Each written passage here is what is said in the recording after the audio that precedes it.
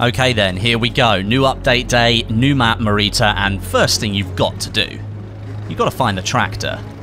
If you don't know where this is on Conquest, it's just behind the A flag, so if you spawn as the Germans, you're going to be able to grab this thing pretty much straight away, and it serves no other purpose than being some sort of meme for the map, but considering no other multiplayer map at the moment has drivable tractors in it, unless you want to play Firestorm, then this is the only way you can use tractors in Battlefield 5 multiplayer. And, well, I don't really do much with it, but you got to take it for a little spin when you first go, see if you can get a random road kill. This time, I wasn't so lucky. I was really lucky the first time I got to play at EA Play and I managed to run somebody over, which was pretty cool, but I think they were expecting me because I saw somebody else do this in the round that I played before that one, and yeah, they managed to get a kill, but like the guy just comes across the bridge and I think they know that the tractor's coming, so they were anticipating it. But in this video, it's just unscripted commentary. This is one of the matches on Conquest that I played today, and I've been having an absolute blast with Marita so far, honestly.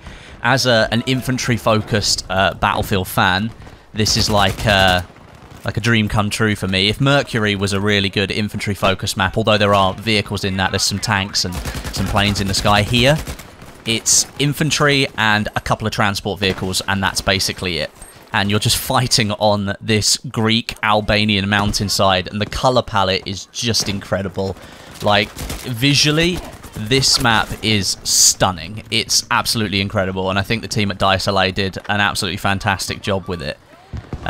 Pretty much all the assets are new. Well, when I say new, a lot of the houses are shared with ones that are on Mercury. If you go inside the houses, you'll see that they've got a similar layout and things like that, but in terms of what's actually been created, I don't feel like this is reusing assets. It may reuse some assets, and as I said, it's using some of Mercury's stuff, but the two maps were made together, so they're sort of new assets for both maps. But yeah, it feels unique, it is visually stunning, and it's really, really good fun if you're an infantry player. You might see a few kills or deaths here where, like, it seems a bit stupid that what I'm doing, but I was kind of just trying to play the map and just do stuff and try and figure everything out. Like here on the E flag, this is one of those fortress flags where you can just build a massive fortress of fortifications around it if you want to, and you can completely lock it down. Although it is missing some barbed wire, I have to say. I thought there would be like barbed wire placements in front of these sandbags, but turns out those haven't been added at this point. But yeah, I really like the E flag here. I like the C flag as well. And the A flag's pretty good fun over by the German spawn. But I'm not sure what happened here. How did this guy not kill me? Like, I'm on 20 health. How did this guy not kill me? And down on 4 health now. I'm not sure how I actually managed to survive that gunfight. And this one as well. This is interesting. Like, maybe it's just because these guys are playing the map for the first time. Their aim's all off. But how am I not dead? Like, honestly, how did I not die there? It's a bit ridiculous, but no, like, overall, my first match of Marita, you're going to see plenty of gameplay in here of, like, just different areas. Like, I switched over to Medic now to give you guys a different idea of how the map plays. You're going to need lots of medics on Marita. This shot here with the mountain in the background is absolutely incredible. All the colours. It looks incredible at 1440p. I'm playing on low settings here, and it looks this good. So imagine what it looks like in ultra settings. I might do a video on that maybe. But yeah, you're going to need lots of medics on Marita. There's so much action happening all the time. There's enemy players literally round every corner. Footsteps everywhere. Explosions going off. I think this is a really good clip to show you just how many people can get killed when the two teams clash together in the middle of the map. I turn around here and I'm like, oh, everyone's dead. And it wasn't there when I first turned around. I managed to cheekily throw a grenade back whilst I was reviving that guy. I didn't even mean to do it, but I managed to throw a grenade back. Like, this is the kind of action level that you're getting all the time on Marita. It's literally right up there at like a solid 8 out of 10 for constant action. There are low points, and I'll show you a clip of that a little bit later on, and that actually plays out really well as well. But it's an infantry-focused map. It's linear, it's tight, there's lots of undulating terrain, and there's loads of levels that you can work with. A lot of verticality here on Marita, so, like, if you're a fan of infantry gameplay, you're absolutely going to love this map. There's no reason why you wouldn't like this map as an infantry player. I got caught out here by this medic appearing through the smoke. But I luckily got a revive, and we can carry on with the streak that we were going on. But there's lots of different avenues that you can take on Marita. Like down here, where I'm just about to revive this guy, you can flank all the way under the cliff and get round to the D flag if you want to. You can also take that right flank and go up and over towards the D flag, or you can take this central one as well, and you can get through here. Like, it's just a choke point, this bit. Like the guys are above you on the cliff, they're shooting down, they're dropping explosives, throwing grenades. It's clearly built to be just a bit of a clusterfuck, but I honestly don't mind that. As an infantry player, I don't really mind that, and I think Battlefield 5's gunplay really makes this map excel. I got quite lucky there with that kill. His name was Sandy Teta. That's a great name. I respect that guy for that name alone. Do you know what? Just watching this all back, I don't even remember this little part, but like, there are just some parts of it where the color like really pops in the video that I'm watching now as I like unscripted commentate over the top of this, but you don't notice all of those colors when you're playing. Obviously, you're focusing on what's happening in front of you. Like, you don't notice the subtle differences between the oranges and the greens and all that kind of stuff, but it really is a beautiful map, this. It has to be said. Like, there's nothing else that looks like it in the game at the moment. And it kind of reminds me, actually, of the Tirailleur map in the War Stories, which actually I made a video about a couple of weeks after Battlefield 5's launch and said, this map needs to be a multiplayer map because of those dragon's teeth that are in the middle, but also, like I said about the color palette, because there's like none of that deep orange or autumnal setting available in Battlefield 5 at launch, and now we have that here with Marita. It's actually, as much as I've been saying like I wanted like a really gritty feeling for Battlefield 5, and I wanted more darker environments, harsher environments, lots of rain, smoke and stuff like that. You know, Mercury and Marita, I've enjoyed shooting people in the sunshine, let's put it that way. I didn't expect to feel like these would be good maps, especially when I heard, oh, we're doing the Greek front of World War II. It's not something that you really hear about all that much, and I'm like, why don't we do some more stuff like French towns and all that kind of stuff, and the Germans pushing through and the British pushing back, but no, we got these two Greek maps, and actually, of all of the maps in the game, I'd say that Mercury and Marita now, they're the best looking maps in the game, and they provide a really unique visual setting that you don't get anywhere else. This is the slower part of the gameplay that I was talking about, actually.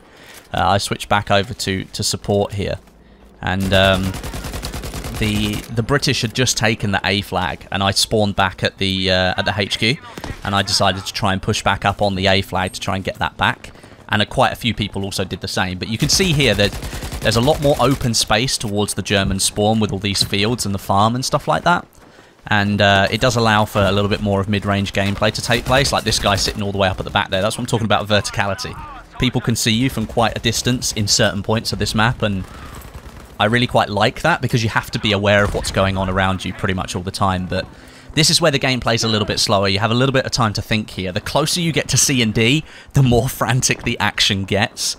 But at the moment, you can take a little bit of a backseat if you're playing around this area. So if you're not quite comfortable with the gunplay, maybe just hang around this area of the map a bit more, and you should pick up some kills and whatever. This guy here, sitting up on the rock, our boys AT sniper camper bipod guy, they're always there. Every map you play on, there's always an area for them to bipod camp. I thought that was a good AT rifle shot, actually. But yeah, as you get closer to C, you can see that the map tightens in a little bit, like the waist point where you've put like a belt round you, you pull it really tight. It's like pulled it right in, and it gets really chaotic. It's the area of the map that I like the most, I have to say, because it's just constant action. I can't remember what happens here, actually. I think we're going through... I think we tried... Yeah, we captured the D flag here because we managed to clear out the enemies. But here, again, verticality. See, I'm going down the hill. There's multiple layers of rock as you come down to the D flag. The actual D capture zone, if you look on the minimap, is quite skinny. So, you've got to be paying attention a lot of the time. And here, like, I was being shot by somebody further up the hill, and I had absolutely no idea where they were. Got lucky and heard the footsteps. The guy probably should have killed me when I was down here, to be honest. And I'm still messing around trying to build fortifications in the middle of a gunfight. I'm not sure what the hell I was doing at that point, but this is where things really start to kick off in terms of action. Like, I think you can hear a V1 coming in here. There's artillery going off. It gets a bit ridiculous after this point because people are starting to build up requisition points, and it's at this point of the round with about 250, 220 tickets to go. People start spending those requisition points. I think you're going to see another V1 call in a minute. And picking off a couple of kills here. This is why I like the LS-26. It's got some really nice flat recoil to it. You've only got 20 bullets per magazine. As you can see there, I didn't manage to finish the guy off because I had to reload, but mid to long range, this thing's really, really good. So there's some of the smoke coming in. Oh yeah, this is the push round, isn't it? Yeah, we managed to get a couple of kills here, actually. I redlined it a bit. I shouldn't really have done that, but I redlined a bit. And here comes the V1. And another one. The double V1. You don't see that very often with them landing that close to each other, but yeah, I really enjoyed this round. But I just had a good time messing about, trying to learn where people run. By the end of it, this D flag, all of the trees are just completely gone and been destroyed. I called in an artillery on that house in front because you can see from the minimap they're all in that house. But like I said, it's like an anthill once you get into certain parts with just infantry on the enemy team going everywhere. It's absolutely chaotic fun, and I really, really enjoyed it. That said, I've got some thoughts on Breakthrough that I'm going to talk about in another video. Not quite sure Breakthrough is implemented the best that it possibly could be here on Marita, but I'll talk about that in another video. I'm just really happy that we got a good conquest map for pure infantry play, and actually now I'm excited for Al Sundan even more because I want to get back into some all-out battlefield vehicle warfare as well on top of all this infantry stuff. I love infantry gameplay, but we kind of want Al Sundan to come along so that we can get some of that vehicle gameplay as well. But yeah, coming towards the end of the round now. Artillery still going off everywhere, smoke everywhere. Finished off with a couple of headshots, got completely lucky and blown up by sector artillery.